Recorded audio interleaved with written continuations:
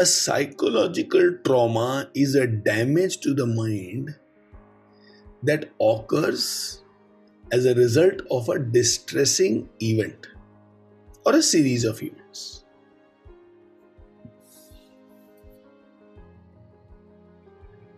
But is it the event that defines whether it becomes a trauma or not? Let's say loss of one of the parents. Let's say getting beaten up once when we were small children. Let's say the hand got burnt when I attempted to touch the gas stove. So is it the event which creates the trauma? And here lies a brilliant insight. Trauma is the result of an overwhelming amount of stress. Trauma is the result of an overwhelming amount of stress that exceeds one's capability to cope with the emotions involved at that point of time. Has any one of you gone through one round of intense exercise at the end of which your body felt sore?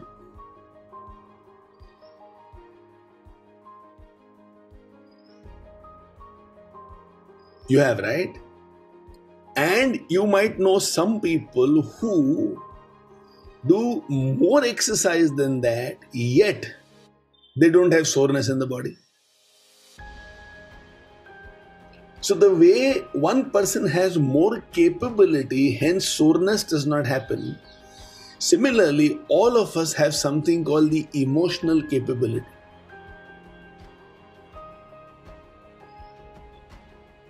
When I go through an experience where I do not have the capability to handle the emotions, I get overwhelmed by the emotions, this is what leads to trauma. So there are times when somebody comes to know that they have cancer and they might just disintegrate. And there will be times when somebody knows that they have cancer, they take 2-3 days, but for 2-3 days they are traumatized. After 2-3 days, they want to take it head on. And there are some who will remain petrified with the idea of having got cancer. Now, cancer does not cause trauma. Cancer is an event. Cancer is an experience. It is my capability to deal with an event or my incapability to deal with an event that causes me trauma. So how you and me have handled the events of our life or how we perceived that event defines whether we have trauma or not. Your important employee threatens to leave you. This can be traumatizing because you get scared. Arey baap re, ye chala jayega, kaam kaise hoga? And you suddenly realize, oh my God, I will have to do so much work. Or you may realize you were underpaying him and now a replacement that you find might be very, very costly. Now all this leads to, oh my God, oh my God, oh my God, oh my God. You're not able to sleep that night. You get a little scared. You want somebody to go and talk with them so that they can continue to stay with you. Your mood goes for a toss. It becomes a small trauma for you. On the other hand, how somebody perceives it as. So you perceive it as a loss. You perceive it as a huge loss. Then it creates stress in you. Then it becomes traumatic for you. But imagine that you are not perceiving it as a loss. Imagine you perceive it as an indication in the right direction. What is the indication? I want to create my organization which is process driven and it is not driven by an individual. Individuals may come, individuals may go, but we have a process for everything. My processes are so strong And people have been trained to follow that process so well that my organization can survive the leaving of even the top people. There's a company called General Electric. It has been around for more than 200 years. And for 200 years, it has been one of the most admired leadership factories in the world. There is a company called Hindustan Unilever. Absolute blue chip. It is also called as the CEO factory in our country.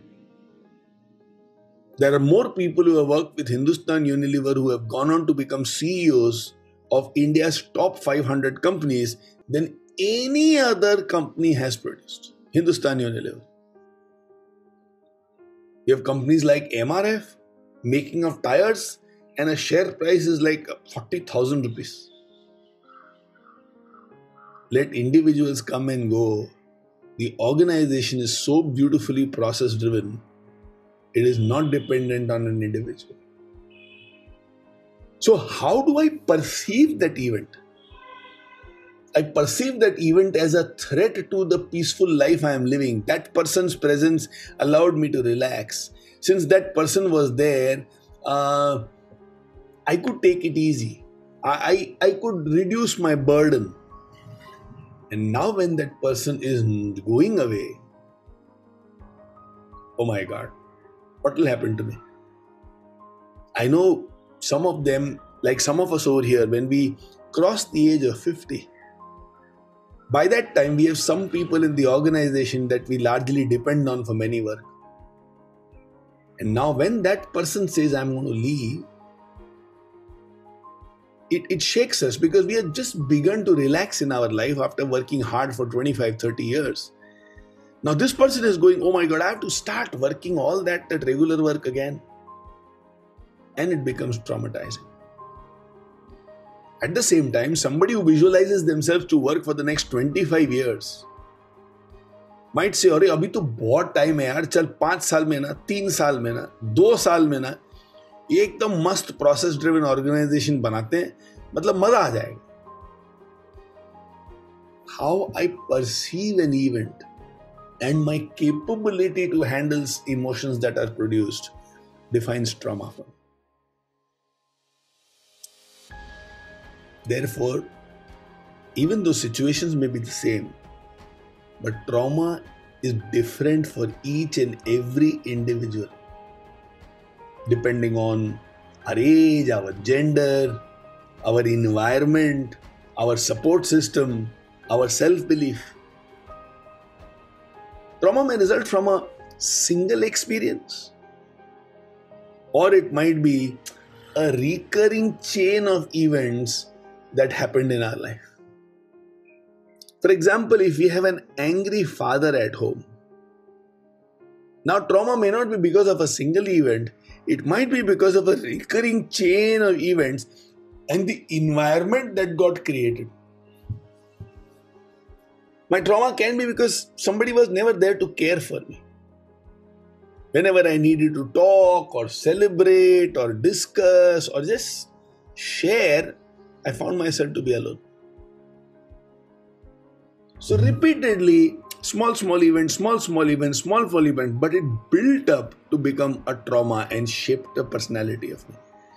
So sometimes trauma can be a single event, an accident that you witnessed, the loss of a person whom you love a lot, a financial debacle, a trust that you had which got played upon.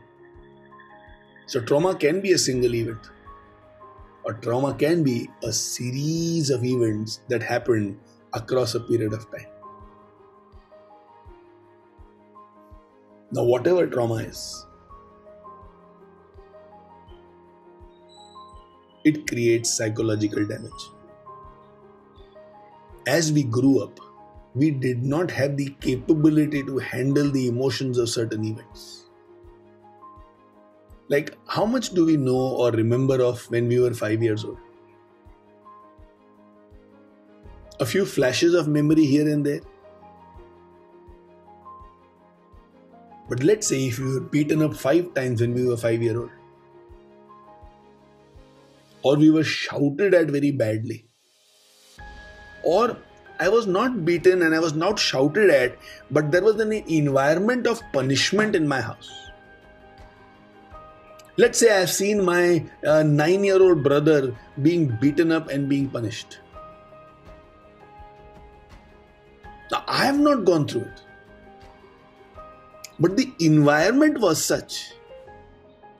And I was just 5 years old. Just 5 years old. But as my brother is getting beaten up, I am scared. Oh my God, what if I get beaten? As my brother is getting beaten up, I might be thinking about, oh my God, I should never do a mistake. As my brother is getting beaten up, I'm thinking, oh my God, I should never upset this person. Personally, to me, nothing happened. But the environment was such that it led to trauma. Do I remember when I was 5 years old and all this happens? No, I did not. I remember it as an intense discomfort when I have to face certain situations.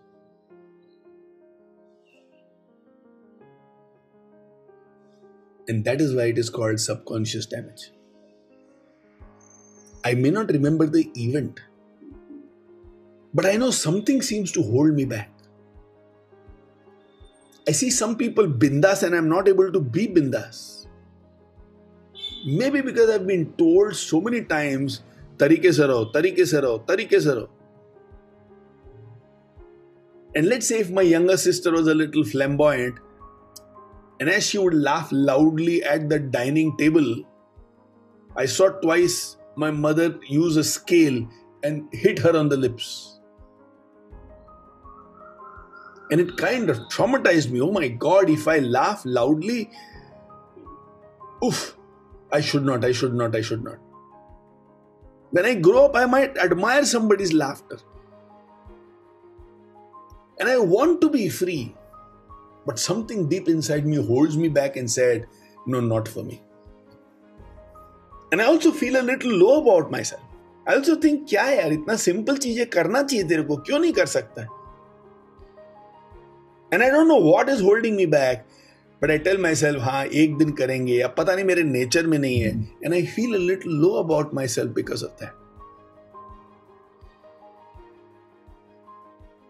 So subconscious trauma is, I know something is holding me back. I might justify it in different ways. But I admire the quality, the same quality others have which I don't have. Then it is guaranteed that there are some subconscious traumas that I'm holding on to which is causing that damage to me. I repeat, all of us are damaged goods. All of us are damaged goods. So what is subconscious trauma? It is not having memory of a certain event. Subconscious trauma does not involve a memory. If it involves a memory, it becomes a conscious trauma. Subconscious trauma, you can understand its presence based on how you respond to a particular situation. The belief or the habits that result in a behavior, and you're not even aware, why do you behave this way? It's like riding a car with one puncture tire, one tire which is punctured. And I'm thinking, yaar, एक tyre और अच्छा होता ना तो बहुत momentum आता. And unfortunately, often the subconscious trauma is about not even realizing that the car is not able to go fast just because of a punctured tire. And you are crossing tens of puncture shops. If only you knew that you have a punctured tire, you can go and get it rectified. Unfortunately, you don't even know that you have a punctured tire. And you're thinking, शायद यही मेरी किस्मत है. शायद मेरी किस्मत से ना 20 किलोमीटर से ज्यादा लिखा ही नहीं. And if you knew about the punctured tire, you could have gone at 80, 100 kilometers. But you don't.